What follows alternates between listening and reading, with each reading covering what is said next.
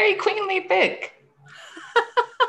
It's like, yes, bow down. It is. Hi, we're live. Yay! Okay. Hello. Welcome to our How to Catch a Queen release celebration with Alyssa Cole, and then Rocha with Kit Rocha. I apologize. And Bree and Donna. Very queenly pick. Hi. Like, yes. Oh no, I've got the stream open somewhere. All right. Hi, Bree. Or no, someone does. I don't think it's me actually. I don't think it's me. Oh, Okay, it's gone. It's fine. Yay! So how are you all doing? Hi. Okay, so this is first. I would like each of you, to introduce your crowns because I'm assuming they have names because they're really cool looking. Mine is called Etsy paper crown, and This is my fairy princess crown that I got to go with my green Halloween wig, but I'm wearing it with my purple today because it's still my fairy princess crown. Excellent. Mine is my undefined medieval queen crown that turned out to be too heavy to actually affix to anything, so I had to sew it onto this wig. So Amazing. aren't you glad I didn't say onto my head? I had to sew it onto this wig. So this is my super voluminous Halloween wig. I've been calling it my Sansa Stark wig. So, I guess it's like, the crown for the Queen of the North. Spoiler alert. Sorry if you did not get spoiled by years of tweets, then... Look, I've never even seen the show, so why am I handing out spoiler alerts? I don't know. I watched I read the first 3 books. I watched 2 episodes, I think, and then I would just watch it on Twitter. And that's what I did. I'm imagining that watching it on Twitter was actually quite amazing because we had some strong reactions in those last few seasons. Twitter and fanfic. I have determined that Twitter and fanfic were a better way to consume that show than to actually watch it with your eyeballs. Yeah. I was like, maybe I'll go back and watch it one day, then, well, spoiler, but additional spoiler. It sucked. It all ended in tears. So for all of us. Except for the people watching on Twitter who were like, ha ha ha, I did not invest. No, I'm kidding. I did not laugh at anyone's pain over the ending. I didn't either, but you could have laughed a little bit. I sure was glad I didn't invest 8 years of my life into it. I know that pain, so I mostly was just glad that I wasn't feeling it again myself. Yes. Right. But we are actually here. Yeah, this is just going to be a Game of Thrones discussion for people who have not watched it. That would be so hilarious. Not why we're here, but so hilarious. What happened? There was a dragon. The dragons lived happily ever after. The end. Okay, but we are actually here. It is rounding out How to Catch a Queen release week. I'm here. Yes. And, I'm here with Bree and Donna. All 3 of us I was going to say they make up Kit Rocha, but actually all 3 of us do, along with Courtney, as everyone learned this week. We're like 61 64ths of Kit. If you didn't see on Twitter, someone identified Courtney Milan as part of Kit Rocha, and then we began discussing how we are all part of Kit Rocha. Yes. But in reality, Kit Rocha, Bree and Donna are here, and they'll also be talking about their book, Deal with the Devil, their mercenary librarian's book that came out this past July. Yes. I can't believe you remember that because I was like, oh God, when did it come out? I was going to say August, so it was good thing you were... Oops. Feels many years ago. Yeah, an eternity. Yeah, it was all 84 years ago.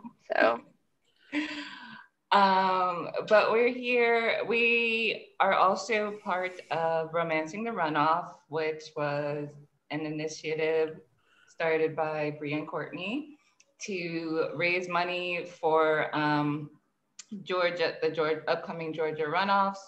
And this was planned before that happened, I'm pretty sure. But like now the past few weeks have just been us doing stuff together all the time, which is fine. Yeah. It's amazing. And we're also tonight, Romancing the Runoff raised $460,000 and counting of what feels like Monopoly money, but is real live money. So much money, so much. Going to grassroots organizations in Georgia, going to Project New Georgia, Black Votes Matter, and Fair Fight, started by Stacey Abrams, the inspiration for Romancing the Runoff, romance author and amazing politician, Stacey Abrams. And now our best friend. Yes. And she has acknowledged us and donated a book to our auction, so we are all best friends now. BFF now. And tonight we'll be playing Among Us with some people who were kind enough to bid in the auction to play Among Us with us. I have only played twice in my life, and I was the imposter both times. So oh no. I have no idea how to do the wiring. I have no idea how to stop the reactor from going. I just know how to kill. And we'll see what happens when in tonight's game. So terrifying, but also amazing, awesome. But the funniest part was that I actually kept getting confused because it is hard for me to retain maps in my brain. So I would look at where I was on the map and then like go kill someone and then vent somewhere and then look at where I was on the map and be confused. Then someone else would kill someone and I would be standing there and I'd be like, why are you standing here? I'm like, I've looked at the map 10 times in 30 seconds and still don't know where I am. But also I killed someone to get Ignorance is a really good cover though. Like you can honestly say completely like, I don't even know what I'm doing. I don't know where I am. And that, that works pretty well, I've found. Yes. Infamously, Christina, who was one of our volunteers on Romancing the Runoff, the first night she played, she kept reporting her own kills by mistake, but she did it so many times that even Donna was finally like, this is so suspicious. She cannot be doing this. Yeah, I mean, it happened like 4 times, and I was like, no one would be diabolical enough to do this on purpose. So, and I mean, nobody would be incompetent enough to do it, like, by accident this many times. So it must just be, she must be finding all of these dead bodies. Like, no, it's not what was happening. So leading, I guess, from kills to our books, or your book in particular, can you talk a little bit about Mercenary Librarians and Deal with the Devil for anyone who has not read it yet? Do you want to go, Donna? No. Oh, okay.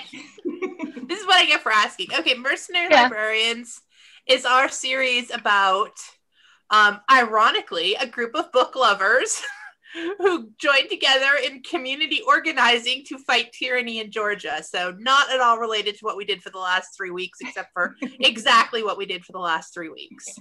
So our book is basically fanfic that we wrote before Romancing the Runoff. Perfect. Or Romancing the Runoff is Mercenary Librarians fanfic. I'm not really sure. Yeah. Maybe. And the heroine is like, we pitched it as post-apocalyptic Wonder Woman meets dystopian Captain America. So it's super soldiers and like women with superpowers. And are they enemies? Maybe. Are they lovers? Eventually. Are they friends? Hopefully. Is there betrayal? Yes. Yeah. So, lots of fun stuff. Yes. and How to Catch a Queen, which came out, also has book lovers fomenting rebellion. And not quite in the same way. There are no superpowers. Well, the superpower of community, I guess. Mhm. Yeah. And it Also takes mysterious reveals. Mysterious reveals. And it's basically like a Laird Takes a Wife historical romance, because I really love Julie Garwood and, you know, those old school, that particular kind of old school romance, not all old school romances. And so I kind of took that trope, but I set it in a Highland country and kingdom in Africa. And the king is brooding and scary. The new king is brooding and scary, but that's because he has anxiety and he is just trying to get through the day. So it's a matter. I really relate to that, honestly. Like, not to interrupt you, but I just want to say how much I relate to that, because there are a lot of people who think that I'm extremely scary and like aloof and stuff, but really I'm like, I have actually, like, people have spoken to me and I have actually just like stared at them. Like, not because I didn't want them talking to me, but because I was like, I got caught in this loop of like, how do I respond? And so I just wound up not. And so I would just stare at them. And it was like, oh my God, she's terrifying. But really, I was just like, in my head was like constant. Yeah. So I relate. Yes. Sonia has been raised in a kingdom where strength is the priority, and there are, you know, reasons for this. It's a former colony of Lichtenberg, which is the kingdom in A Prince on Paper, which Johann was trying to, you know, rekindle connections and kind of make amends in his, you know, Playboy JoJo secret charity dude way. And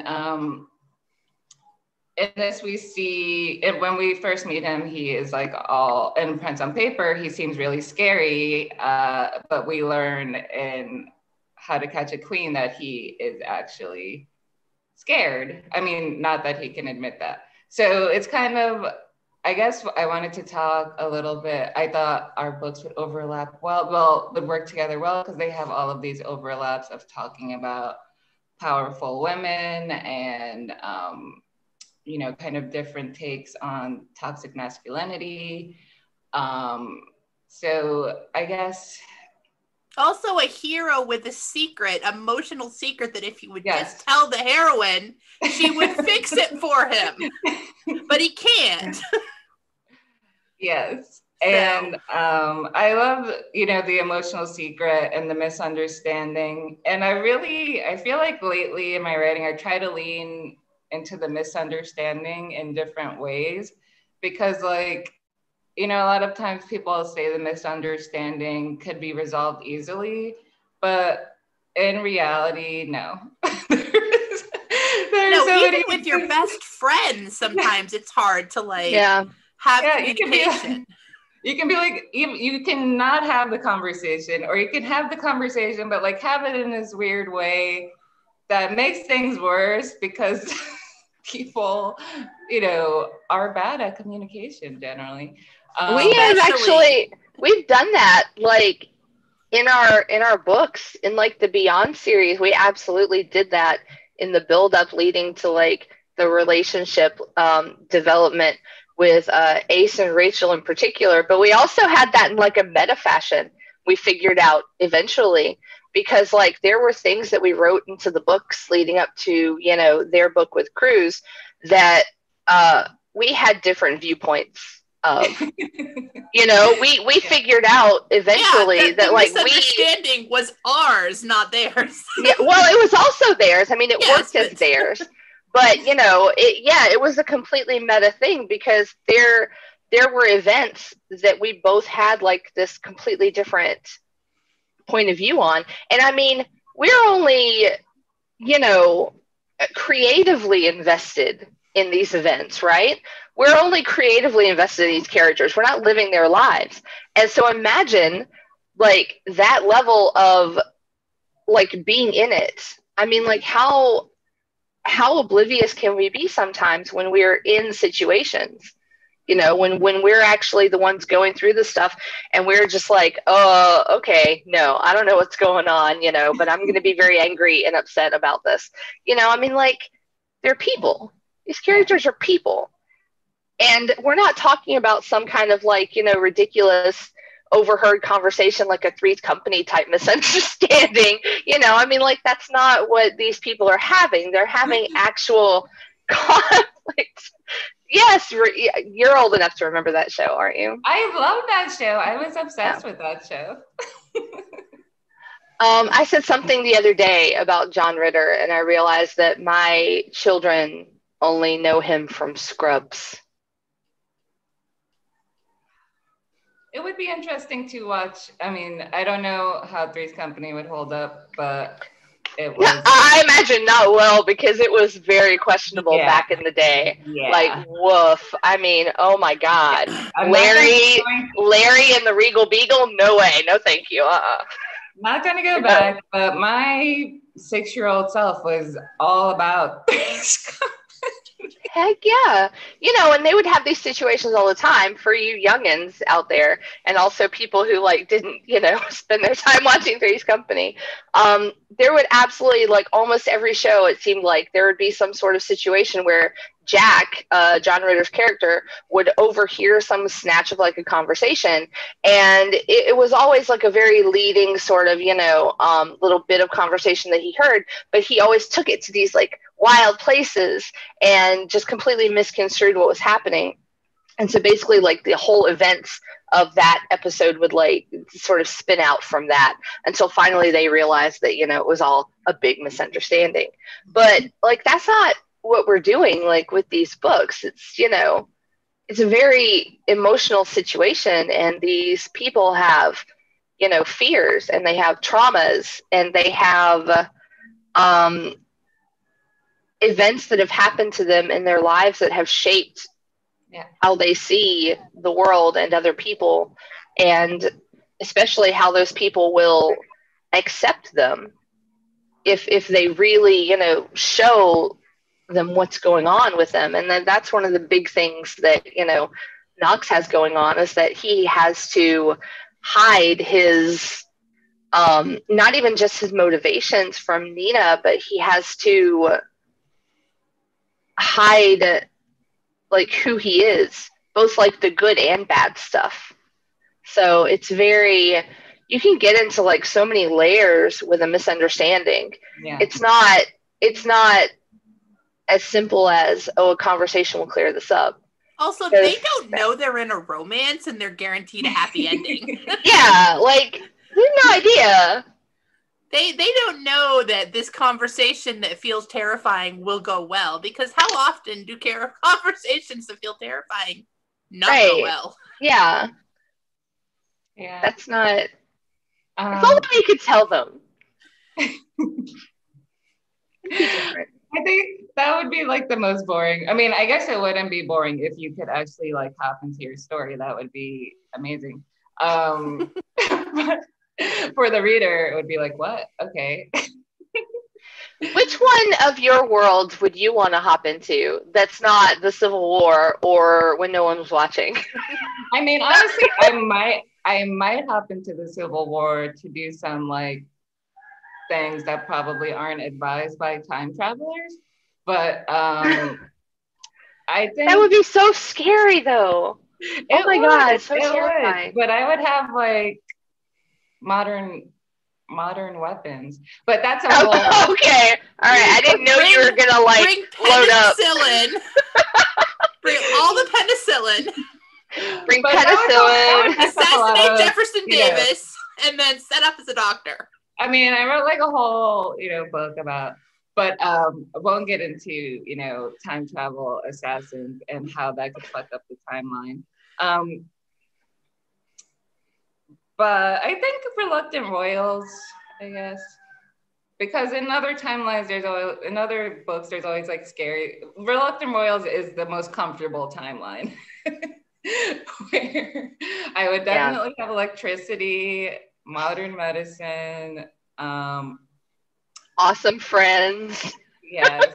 The AI Who Loved Me, I was gonna say is like dystopian, but it's not that far from our current future. So it also would be semi-comfortable depending on where you live. Where comfortable equals I'm already a nerd to the discomfort of. Right, I'm already used to this shit. I'm already used to being surveilled. It's cool. God. NSA Brad is like, yes, you are. You are. Someday someone named Brad at the NSA is just going to pop up and be like, I've been hearing. He's going to get called into his superior's office and be like, what is this? We keep getting reports. Oh, dear. NSA Brad, sorry.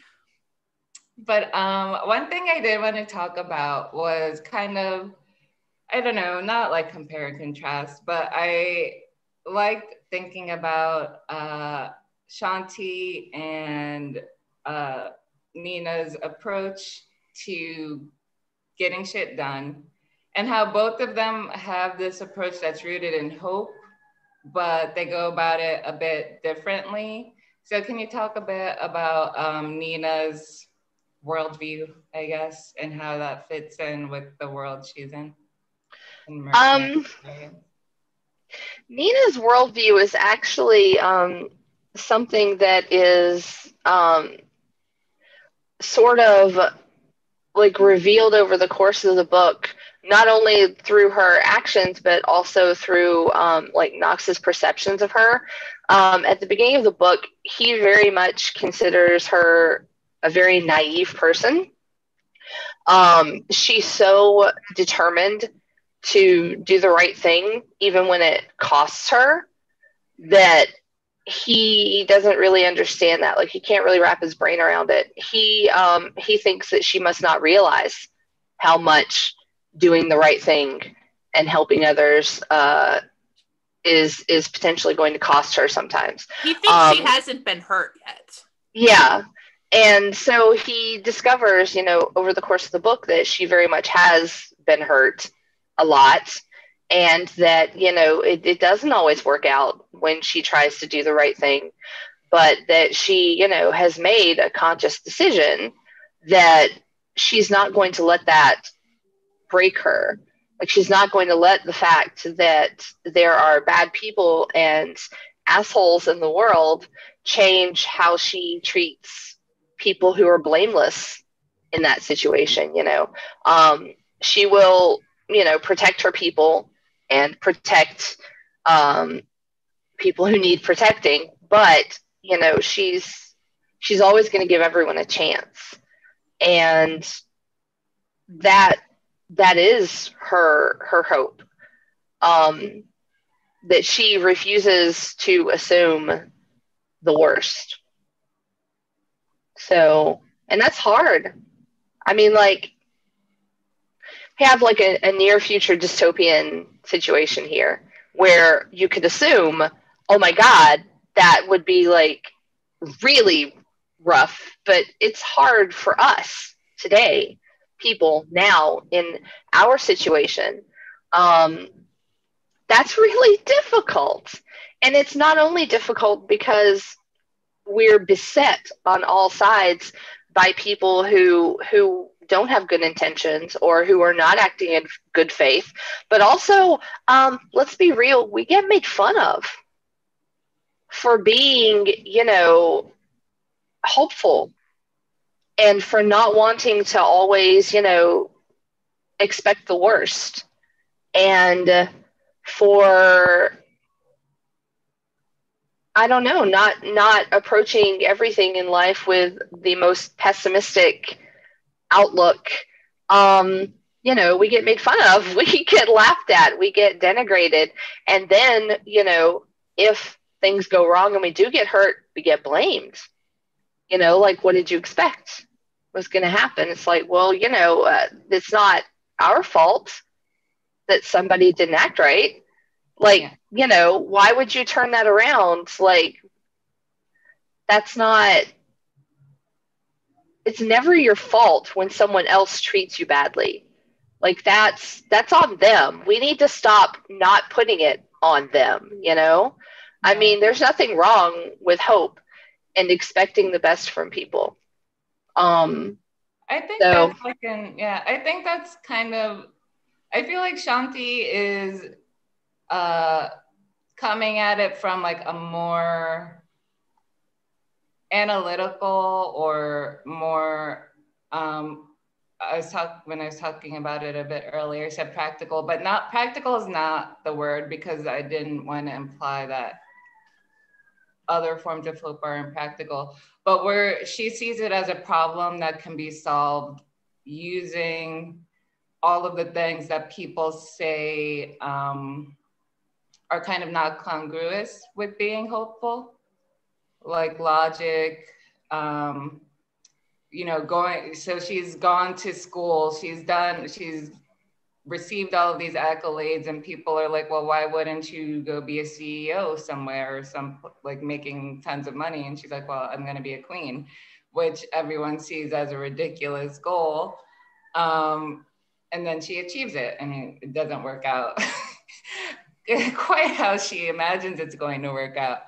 But it's kind of this idea of being so determined to do something that at a certain point, people, depending on, like, for example, Elon Musk is like, yeah, I want to like go to the moon just to hang out or whatever he wants to do, and like mine for moon rocks or destroy the moon, or, you know, whatever.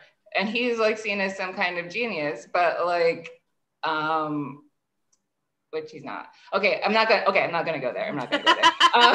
He's not. Turning this to an anti-Elon Musk stream. but you know, I mean, it is what it is. Come on. But generally, with like, particularly if it's a woman or someone from a marginalized group who has a very specific goal, it becomes easier and easier to treat a specified goal as silly. The further you get away from an Elon Musk type person. And arrogant and entitled, like, why does, you know, just, it is belittling them for thinking they deserve something, even if they're willing to earn it and fight for it so much harder than anyone else would have to. Meanwhile, Tony Stark, people just assume he can get it done. Exactly. Yes. Moving it into a fictional corner. Well, when we were thinking about this, when you were talking about how Nina like refuses to not give people a chance, that's not what Shanti is doing, but it made me think of the stubbornness, like in the book, of how like she goes to those council meetings, even though nobody's going to give her a chance to talk, nobody's going to listen to her. She doesn't even get to sit like where someone of her stature should, but she doesn't stop. There's a stubbornness to hope in like both of these. And I think in honestly, like all of what we write, we write these characters who stubbornly hope, and they do it in different ways, and they have different strengths and different powers and different tools with which to, you know, chip away at the things. But and I think that's an important point too, because sometimes it can, especially when you're writing strong, you know, strong women, that becomes a very particular thing. And one thing I love about Nina is like, she has this particular kind of hope that is seen as soft in, you know, general, you know, the way people consider having emotions or being emotion soft, but she can fucking kill you. And she will, with that. And that is honestly a theme in this world that like involves the mercenary librarians and beyond. Anyone who has the luxury of appearing soft to the public is the scariest person in the room. Yeah. Because they don't have to scare you off. They can let you try them. Nina kills 4 dudes in like the first few pages of the book. She doesn't want to. She tries not to, but they don't give her a choice. And when they don't give her a choice, she doesn't back down. You know, she doesn't feel great about it. aside from the fact that these were obviously people who were going to like go on and hurt other folks who maybe didn't have the opportunity to like, you know, defend themselves, but she's not necessarily going out to find people who are doing this. You know, she's busy in other ways, you know. If someone comes to her and says, hey, this person is a problem, you know, she handles it, but she's mostly like focused on organizing the community in ways that will, you know, basically bolster survival, and not only like, you know, enable these people to survive, which they're not all doing, you know, they don't all have the resources to do, but also to thrive and hopefully have a little bit of, you know, independence from the tech corps and their, you know, methods of control. One of the characters that we introduced in the second book, The Devil You Know, is a seed smuggler. And he is like the coolest person because, you know, a lot of people don't really think about things like this, but the seeds that you buy if you want to like plant a garden in the spring, or they're infertile, meaning they can't self-propagate. The fruits or vegetables that you grow from these seeds, if you were to harvest seeds from those and plant them the next year, they're not going to grow because companies don't find that profitable. They want you to have to come back to them. And so, yes, the seed smuggler actually, like, you know, has created a network of people who are, you know, growing heirloom varieties of these things and basically moving and selling self-propagating seeds. Well, that's something, if you're going to be growing your own food, you need that. You know, unless you want to like go to the tech corps every year and buy their seeds, which, you know, I mean, I'm not going to go all conspiracy theory on people or anything, but, you know, the tech corps in our books, they definitely have modified their seeds. So not only are they infertile, but they have lower yields. And the fruits and vegetables that you grow from them are not the best quality. And they've done it on purpose because they want people to be dependent on not only being able to like buy these seeds and grow the stuff and feed themselves, but also have to, you know, buy more food from them at greater markup. And so there are multiple layers of dependency. And that's really the core of what Nina and her friends are trying to bust through. Like, that's the first level. Like, if you can make people less dependent on people who are trying to hurt them, then and use them, then that's really the core of it all, isn't it? Like, if they don't have to submit themselves to this treatment, they become dangerous. You know, that's the root of community organizing. That's actually, I was going to say, that's actually like a great segue into kind of what is happening in How to Catch a Queen. I was thinking that, yeah. It was like very difficult to balance while writing because Shanti wants to be a queen. She wants to be this kind of emblem of governmental power in a way, but she also she also is a commoner. She comes from a farming family. She comes from a kingdom that is basically the best kingdom in the world in this universe.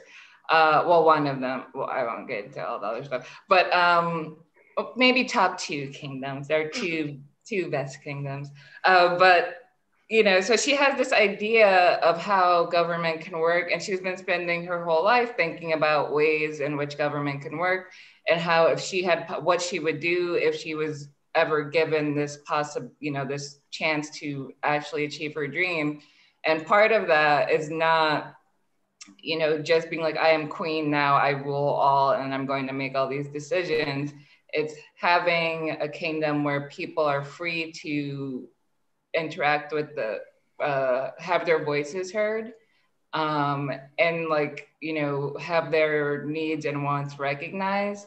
And part of what she's trying to contribute, maybe not always in a way that is conducive to being royalty, is that a kingdom is made of people, and if the kingdom she's become queen of has kind of forgotten that, because they're stuck in their thing. But yeah, so they're stuck in their ways for reasons, but giving people, the power to speak out about what happens in the place where they live and that they make, I think is something that is an overlap in both of those books, and I guess how we see the world, which is, just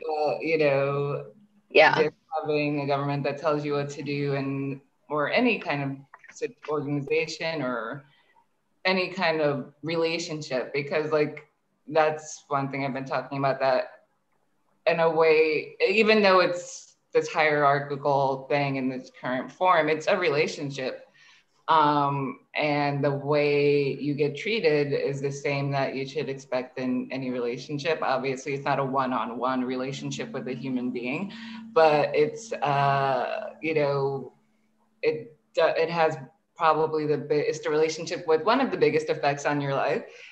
So how much say you have in what happens, or how much, not even say, how much you are able to affect what happens. Obviously, you would want more of a voice, or more of a possibility of having your voice heard, at least.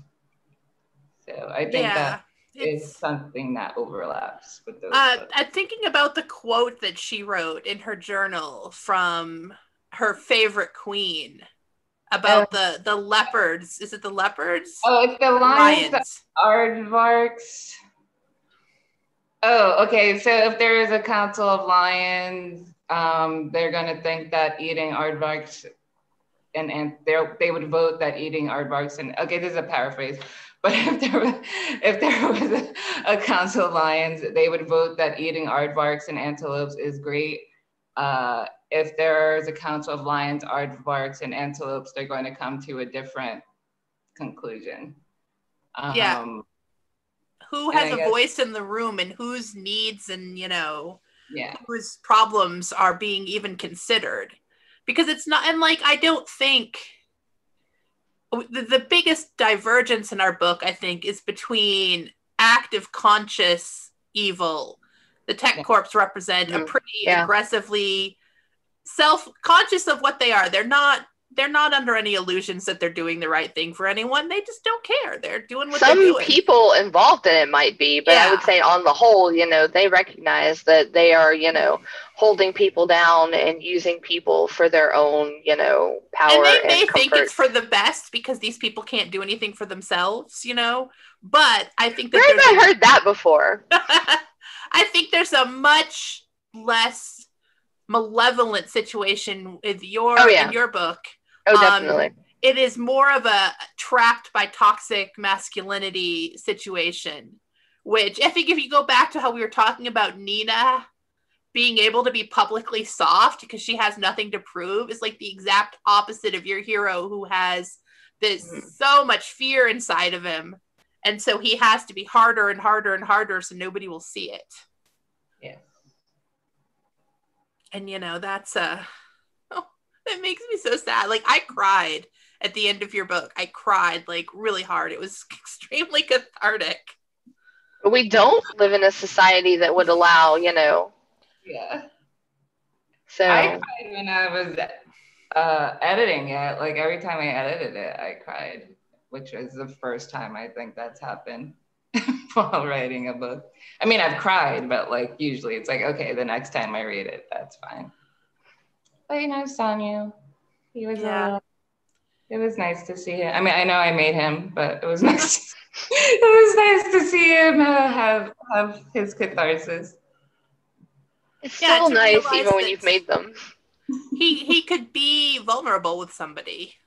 Yeah, and I was actually thinking, when you were talking about the vulnerability of Nina and Knox, and, you know, characters with each other. Like, you know, something that I feel like influences on some level how I write my characters is I was listening to some podcast with some dude whose name, a researcher about like love and relationships. His name will come to me later, but he said something about how a lot of misunderstandings in relationships are because, and again, I don't know if this is, I just thought it was interesting from a romance point of view, particularly that when we're kids, I mean, obviously this is not universal, but our parents know what we need and they give it to us. We cry, they give us food or whatever. And then we live in a society that doesn't really tell us how relationships work. And then we get married and we assume that because we are part of this unit now, that the other, or, you know, in a relationship, it doesn't have to be a marriage, that the other person will automatically automatically understand what you need from like your behaviors. And so that's what I often think about in the misunderstandings and stuff like that, is that there is a, you know, and kind of society has this thing where, oh, if this person loved you, they would understand exactly what you need. When in reality, like how? That's not how it works. Romantic relationships, friendships, anything, you have to, I mean, people understand you better usually. But also there are going to be points when you don't understand each other because everyone functions differently, and it makes it easier sometimes and harder sometimes to talk about it because of this kind of betrayal of like, well, you are supposed to know me. So like with Sanyu, I think about that a lot with how this would apply to whatever couple I'm writing and whether it would even apply to them. And then with Sanyu, it's the thing too of like, he didn't have that because he felt like his, he felt like his parents, he didn't know his mom and they were like the rotating queens. And then his parents kind of didn't know him. They were trying to make him into something else. So he doesn't even have that baseline concept of like what a relationship is. And so, you know, kind of taking him from not even having like a real conception apart from like storybooks, which he was like, this is bullshit. This is not how it works. I've seen it. And then having him kind of go on the journey of like trying to understand how relationship works was, you know, just interesting to me. I'm always interested in that. And it was not fun for him, I don't think, but it worked out in the end. I think the really, from that like perspective, we don't really deal with that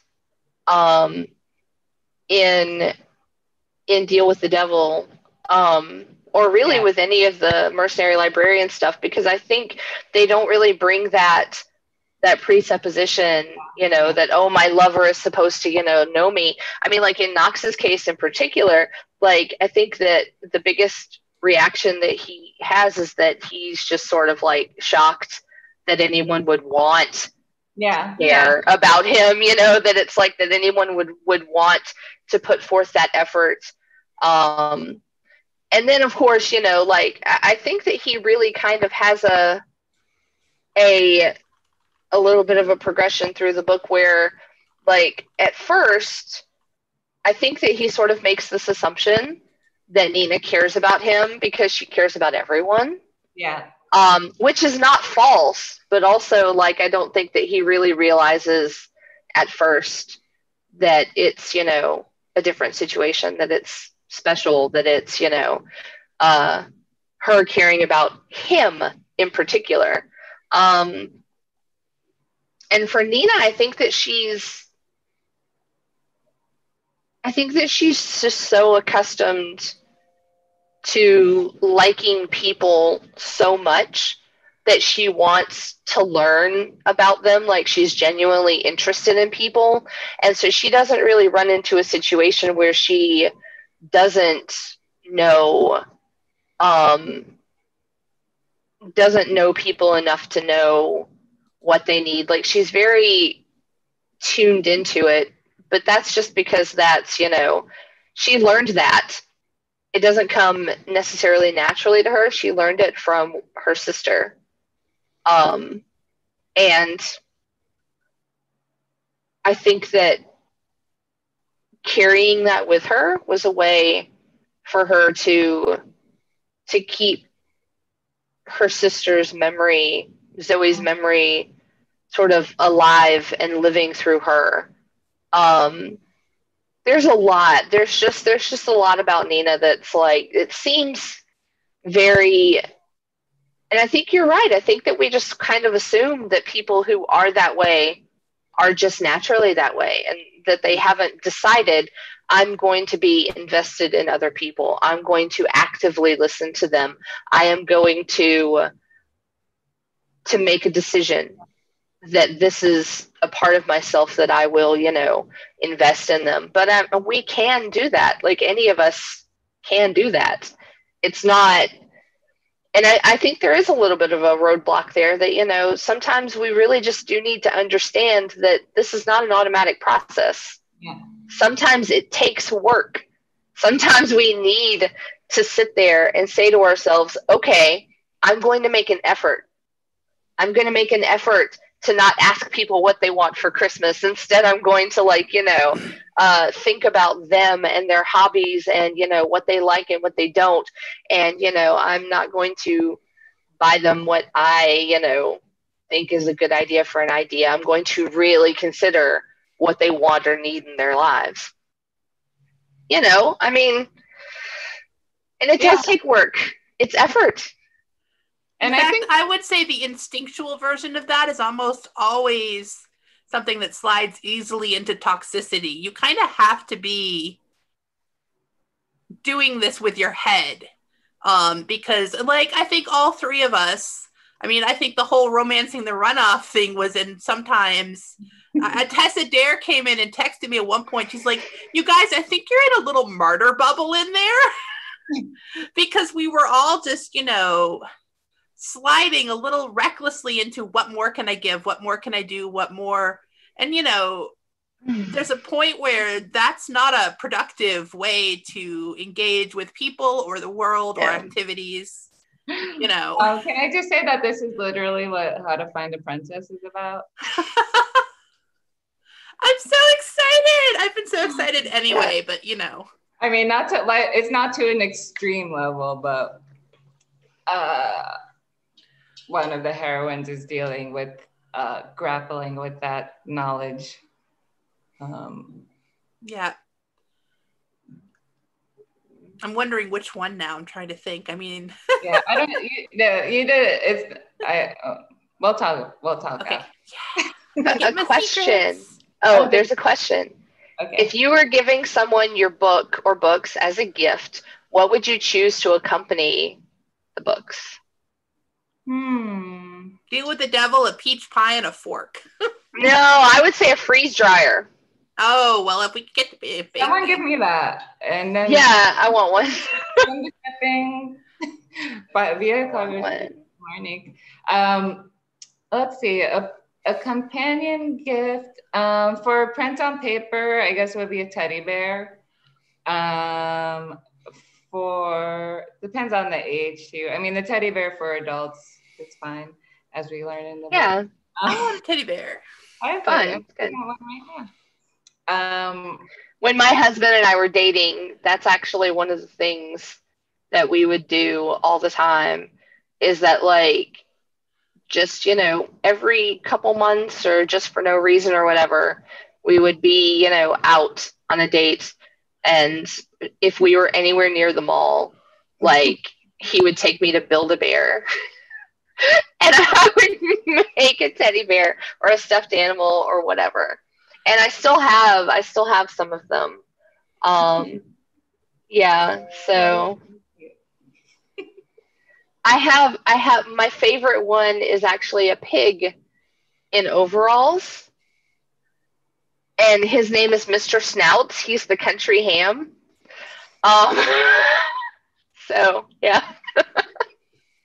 So yes, they're fine for adults. I mean, I also gave him stuffed animals and stuff. So whatever, dude, it's fine. We were like, in our late 20s, early 30s. It's fine. Come on. Bears are always fun. Oh, I did Yeah. have another good gift idea. The AI who loved me with a Google Home or an Alexa. There you go. Only Only if it's voiced by Mindy Kaling. Right. It would have to be a very, very special Google Home or Nest or Alexa or whatever. It would have to be very special. Are there, I don't know how to see any questions, if there are more questions. I think that's the only one. Does anyone else have questions?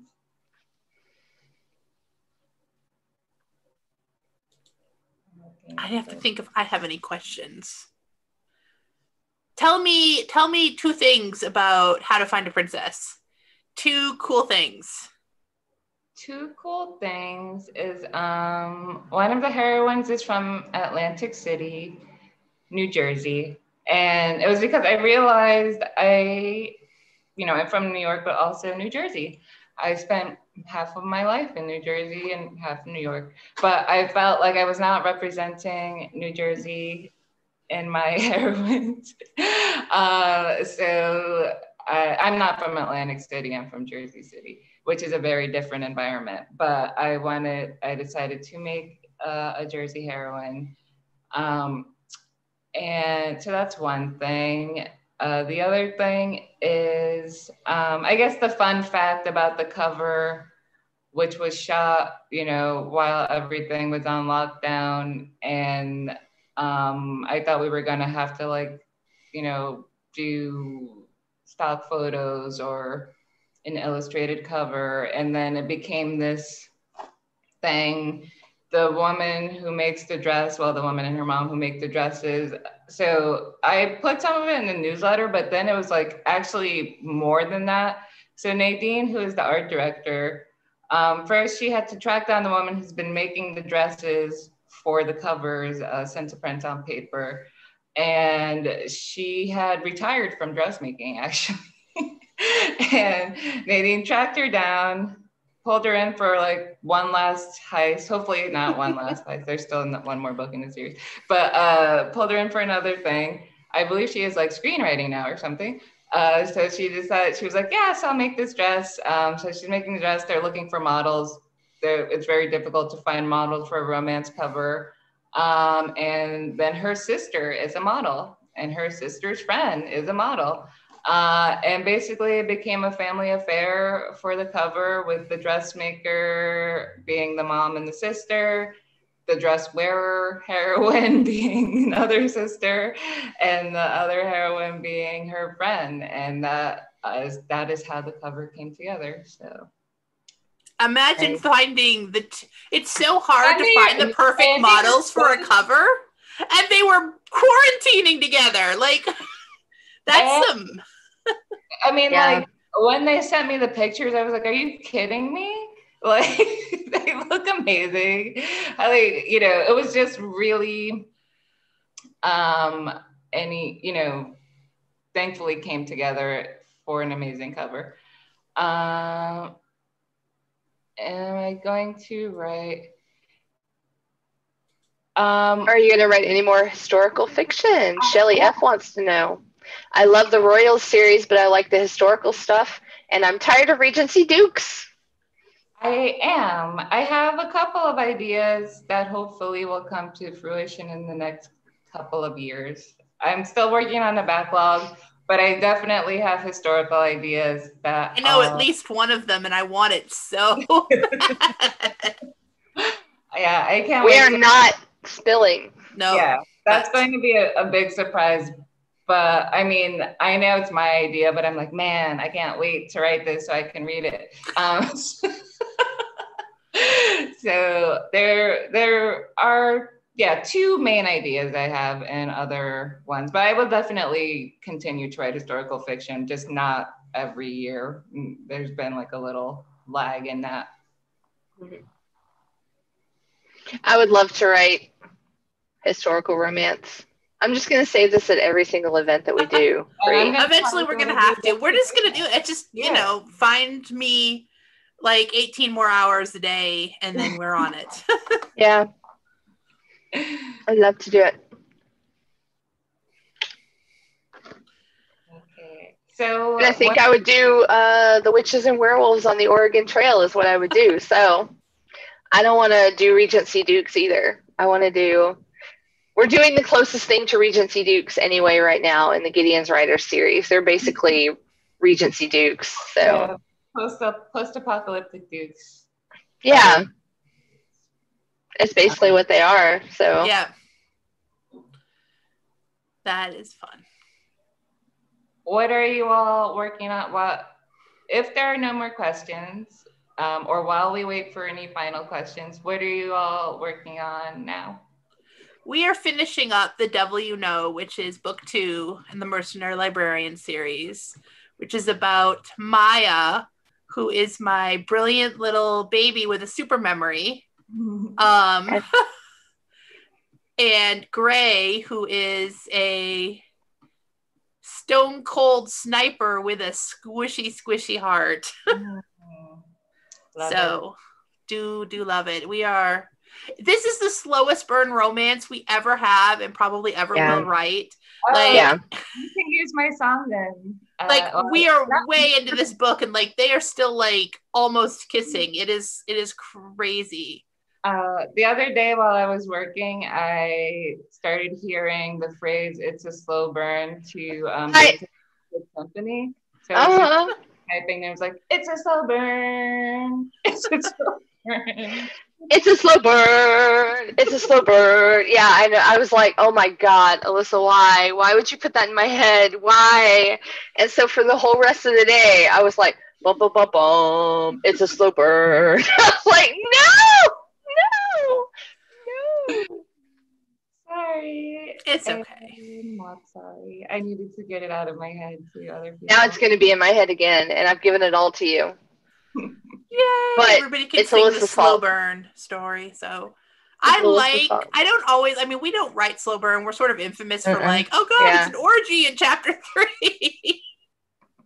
Not that Mercenary Librarians or Gideon's Riders either have been quite that, but Ivan was the slowest burn we had written before, and this is but these are two characters.